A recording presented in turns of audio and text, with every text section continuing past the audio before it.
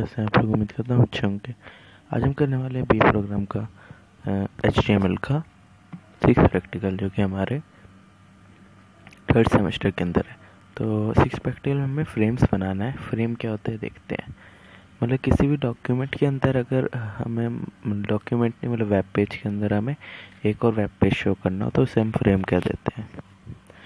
तो इसमें जैसे डिपार्टमेंट 1, डिपार्टमेंट 2, डिपार्टमेंट 3 लिखा हुआ है, इस पर क्लिक करके जो यहाँ साइड में बॉक्स है, this frame will show the content according to the link clicked by user on left frame. मतलब ये जो फ्रेम है इसके अंदर यूज़र ने जो क्लिक करा उसके हिसाब से कंटेंट आना चाहिए। तो इसके लिए हमें department 1, department 2, department 3 3 files create करनी पड़ेंगी। ठीक है, तो इन तीनों पर क्लिक करके हम मतलब जब हम इन पे क्लिक करेंगे तो जो साइड में बॉक्स बना हुआ है दिस फ्रेम वाला जो लिखा हुआ है जिसमें, उसमें हमारा आ जाएगा जो जिस पर हम क्लिक करेंगे वाले डॉक्यूमेंट, वो वाला HTML खुल जाएगा। तो देखते हैं।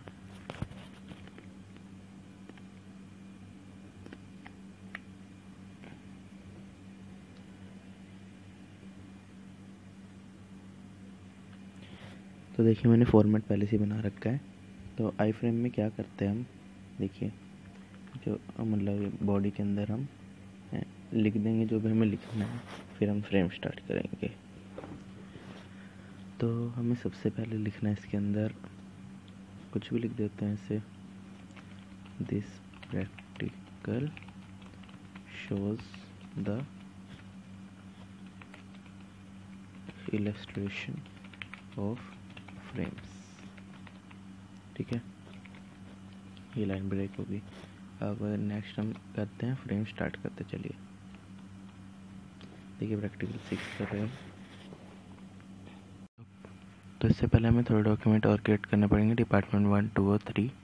ठीक है, तो पहले वो क्रिएट कर लेता हूँ मैं। तो मैं शो नहीं कर रहा, नॉर्मल कोई भी वेब पे शो कर सकते हैं। ऐसे मैंने इसके अंदर बना रखा है, जो जैसे प्रैक्टिकल 5 बनाया था हमने, पहले 4 बनाया था, ये सब डाल देता हूँ। वैसे आप अपनी क्रिएटिविटी से बना लेना डिपार्टमेंट 1, 2 और 3। तो देखिए मैंने डिपार्टमेंट 1 का डॉक्यूमेंट बना लिया ऐसे ही। तो ऐसे सेकेंड थर्ड भी बना सकते हैं हम, हमें 3 शो करने हैं ऐसे। तो इसे मैं कॉपी कर लेता हूँ, कॉपी, और एक अब न्यू फाइल बनाता हूँ मैं। तो न्यू फाइल बना के अब इसमें पेस्ट कर देता हूँ। डिपार्टमेंट 2 होगी फाइल की नेम, डिपार्टमेंट 2। इसमें मैं लिख देता हूँ इसे दिस इज़ फॉर स्टूडेंट्स।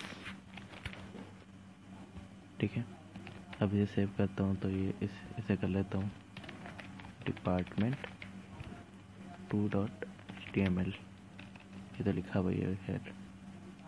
तो डिपार्टमेंट 2 हो गया। ऐसे ही हम डिपार्टमेंट 3 भी बना लेंगे।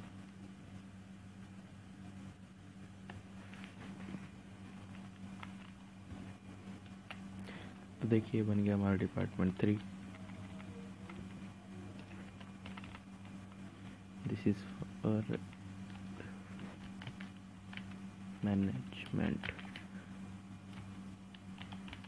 मैनेजमेंट स्टाफ की डिटेल होगी। तो ऐसे बनाना है बस। डिपार्टमेंट बन गए हमारे, कंप्लीट हो गए। ऐसे भी सेव कर देते हैं। इसका नाम हम देते हैं डिपार्टमेंट 3। ठीक है, तो डिपार्टमेंट 3 हो गया ये।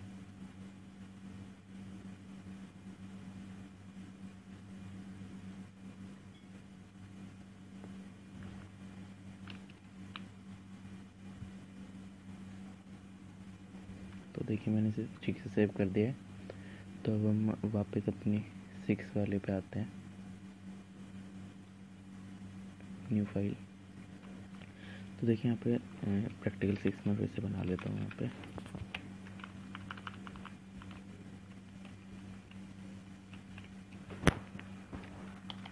फ्रेम्स,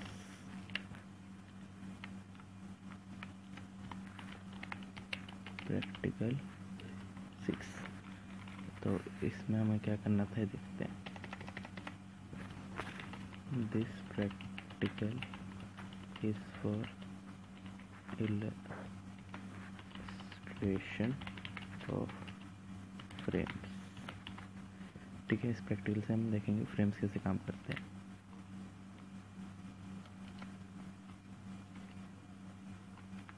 यहाँ पे BR टैग लग गया।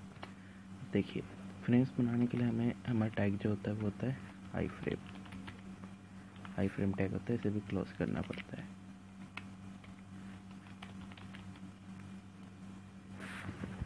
तो आई फ्रेम के अंदर हम लिखते हैं जो लिखना होता है हमें, स्टाइल वगैरह ये सब, ठीक है। तो यहाँ पे से पहले नेम कर देते हैं आई फ्रेम को। तो जैसे हमने ऐसे फ्रेम को नेम कर दिया P6, ठीक है। नेम करने के बाद और क्या कर सकते हैं इसमें, और भी मतलब देखते हैं, चलो नॉर्मल क्या करेंगे आगे। पर आगे हम क्या ऐड कर सकते हैं यहाँ पे, क्या क्या हमें लिखना है, लिंक्स, ठीक है, जैसे हम नॉर्मली प्रोवाइड करते हैं। तो पैराग्राफ में लिखते हैं उसे, तो हम पैराग्राफ में लिख देते हैं जैसे इसमें लिखा हुआ था। सबसे पहले था अबाउट के बाद था हमारा डिपार्टमेंट 1, एक लाइन बाद था डिपार्टमेंट 1 शो करना था हमें। तो डिपार्टमेंट 1 शो कैसे करेंगे, पहले पता है हमें, लिखा हुआ शो करना है वो लिंक है एक, तो AHREF फंक्शन लगेगा उसमें। कौन सा, AHREF is equal to department 1.html, ठीक है। और ऐसे क्लोज भी कर देंगे हम, ऐसे नेक्स्ट से कॉपी कर लेता हूँ,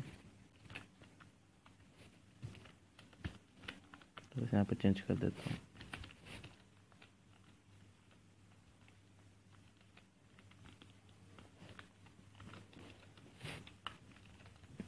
तो यहाँ पे एक बात है, ये नॉर्मल हमने लिख दिया, ये तो लिंक पे क्लिक करेंगे तो नेक्स्ट में खुलेगा। पर अगर हमें इसके अंदर इस फ्रेम में शो करना है एग्जैक्टली जो हमने फ्रेम बनाया है, एक बार रन करा के दिखाता हूँ। देखिए फ्रेम बन गया ना, इसमें क्लिक करूँगा तो this is for teacher teacher आ गया, देखो लिखा हुआ, पर ये अलग में खुला है, इसी के अंदर खुलना है। उसके लिए हम क्या करेंगे,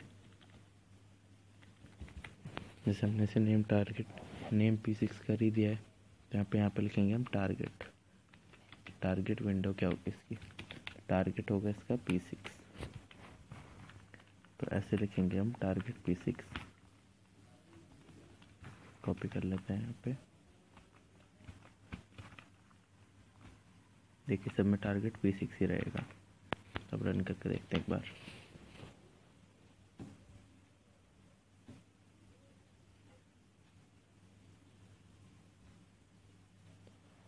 तो इसमें ये जो है अलग से खुल रहा है,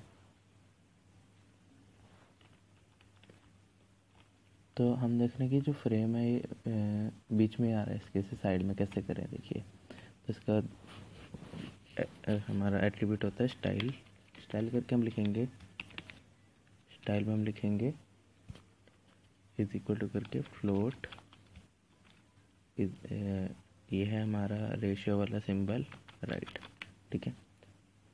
मतलब ये राइट में हो जाएगा। अब रन करके दिखाता हूँ आपको, तो देखिए ये राइट में होगा ना, जैसे बुक में बना रखा था। तो देखिए इसका साइज भी बड़ा कर सकते हैं हम,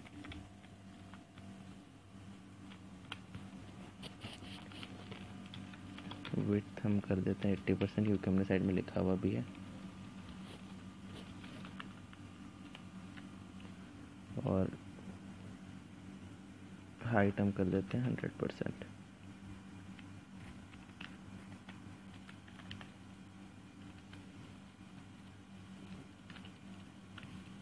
देखिए अब रन करके देखते हैं, तो देखिए अभी बड़ा हो गया ना।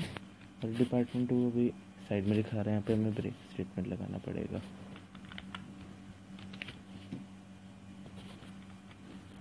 ब्रेक स्टेटमेंट, यहाँ पे भी ब्रेक स्टेटमेंट। अब देखिए, अब जैसे ये हुआ नहीं, यहाँ पे भी लगाना पड़ेगा। अब देखिए सारे नीचे आ गए जैसे बुक में दे रखे हैं। इस पर क्लिक करेंगे तो ये खुल जाएगा, नेक्स्ट पे क्लिक करेंगे तो वो खुल जाएगा।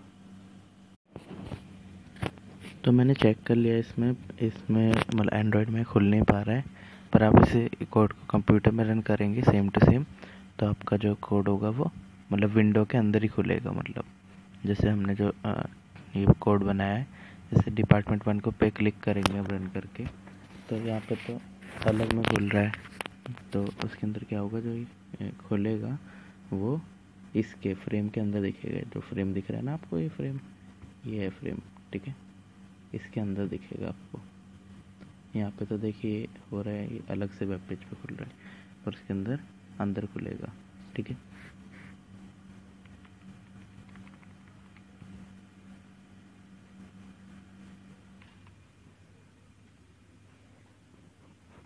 तो बस ये हो गया हमारा प्रैक्टिकल फ्रेम्स का। सिंपल है, बस आई फ्रेम हमें लगाना है यहाँ पे कीवर्ड, और हो जाएगा हमारा कंप्लीट। तो बस आज की प्रैक्टिकल में इतना ही, मिलते हैं फिर अगले प्रैक्टिकल में, जल्दी आएगा अगला प्रैक्टिकल भी। तो जय हिंद, वंदे मातरम।